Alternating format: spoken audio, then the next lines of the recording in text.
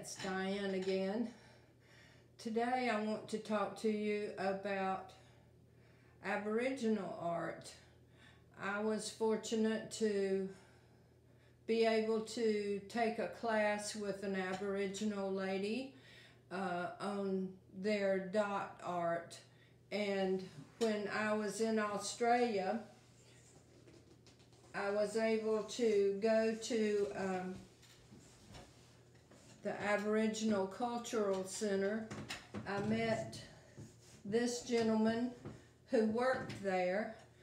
He said that it took 2 hours for the painters to paint the designs on his body. He was the gentleman that explained different trees and plants to us, and also taught us how to throw a boomerang. A boomerang is the piece of wood that they throw to kill animals for their food. Of course, you know that they throw it and it comes back to you. But it's a very dangerous piece of equipment. You really need to know how to use it. This is a child photograph. While we were there, we were able to see a kookaburra, and I took this photograph of the kookaburra bird. It was sitting on a post, and then I came back and painted this picture of the kookaburra, and they said that the kookaburra bird was similar to the Holy Spirit in some ways. It laughs as its call and provides joy to people when you hear it making its call. And it also does fighting with snakes, serpents, and it can kill a lot of the poisonous snakes that are there. And so they call it a Holy Spirit bird a lot of times.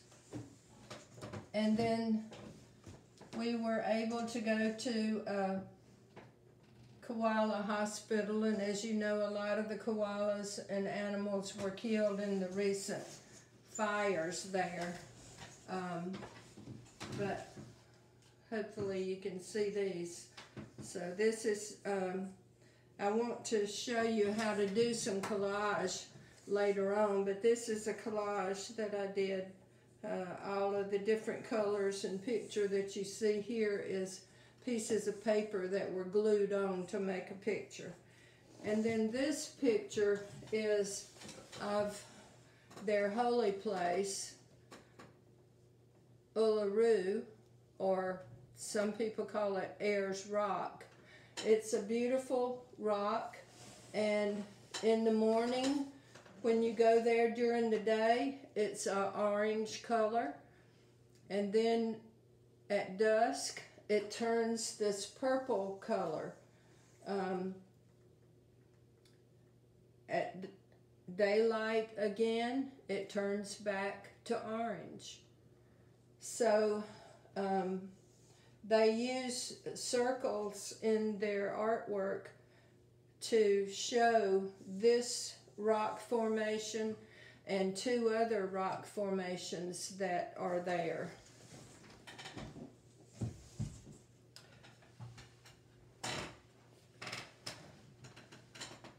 This is Aboriginal painting that I got when I was there, and this would be a circle design that would either be representative of one of those rock formations, but it also could represent a person.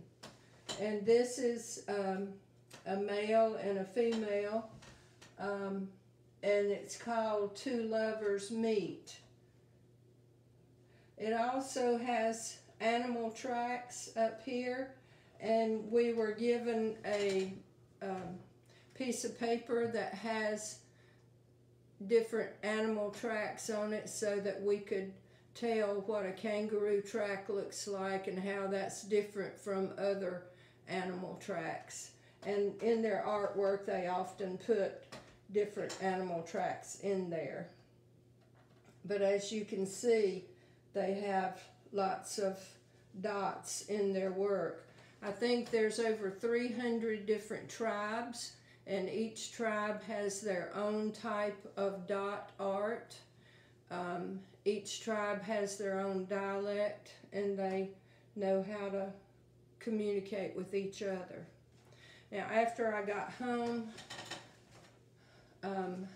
I did a dot painting that has Uluru, the picture that I showed you of that rock formation.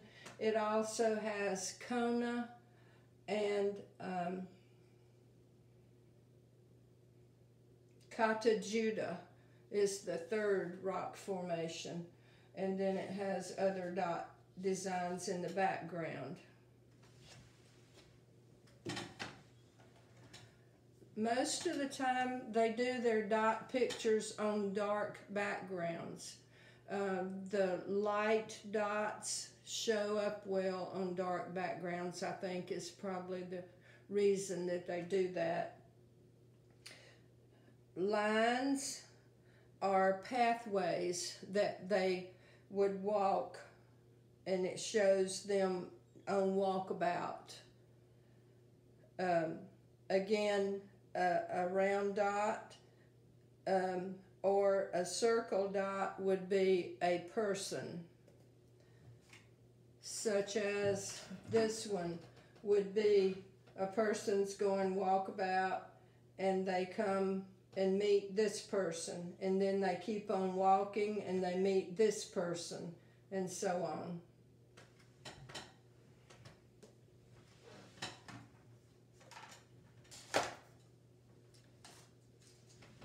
And here's another one that's more complicated.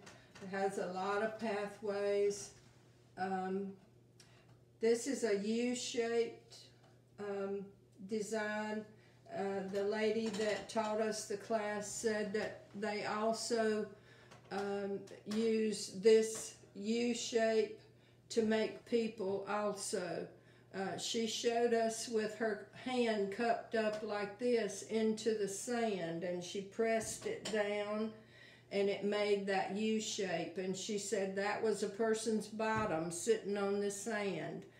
And they paint that with a straight stick beside it for a lady, because a lady has a stick that she digs in the sand for sugar ants to feed their family.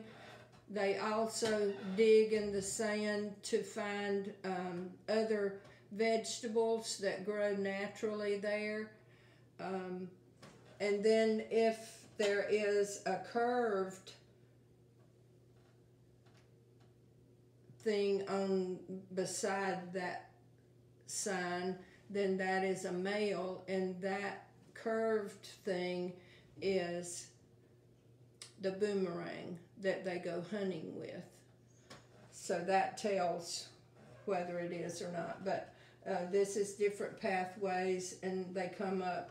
If the pathway comes to a solid blue area, then that means that they're coming up to a water hole.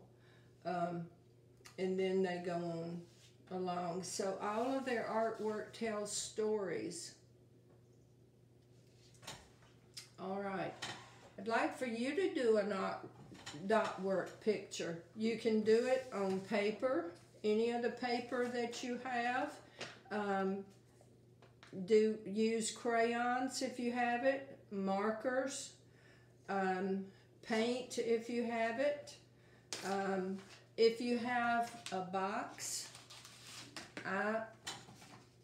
you can even do it on boxes. I found this little wooden box, but it could be a cardboard box, and you can paint it black if you have paint. If you don't, just use paper.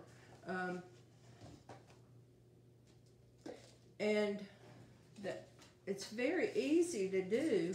You can use not the usual end that you use of the paintbrush.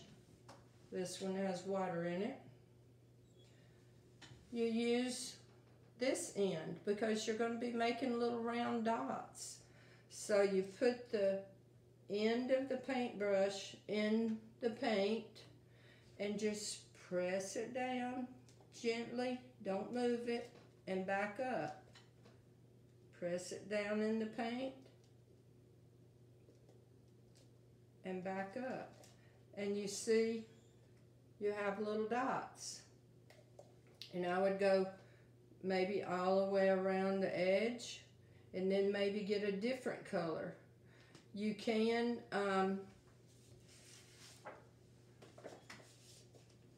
take maybe cut a circle the size of your box, or use some other method to help you if you want to do maybe a zigzag pattern, or like for this plate, I cut out a circle the size of this and then divided it, folded it so that I could cut or put little dots so that I would get all of these an equal distance away from each other. So do whatever you need to do to help you to make things equal if you want them equal. You could even fold your paper this way, and then fold it again. And then when you unfold it, you'll have little points to show you where to come up and make your blue dots here, and your yellow dots here, and your green dots here, and then maybe fill in the inside with another color. Just any kind of design that you want to make is good. And remember that you can use paint, you can use markers, you can use crayons. Just use your own creativity and come up with your own design. If you could even do a story about your family and have a line that comes up and draw a circle that has maybe blue in it for your dad, or for your mom, maybe some pink to show that it was your mom, and she travels on along, and all of a sudden there you are, and put a color that you like for you, and just tell a story with your dots. And I think that would be good, and I think it's good for us to learn about other countries and what type of artwork they have. So you've learned a little bit today about Australia and their native people, Aborigines. Thank you.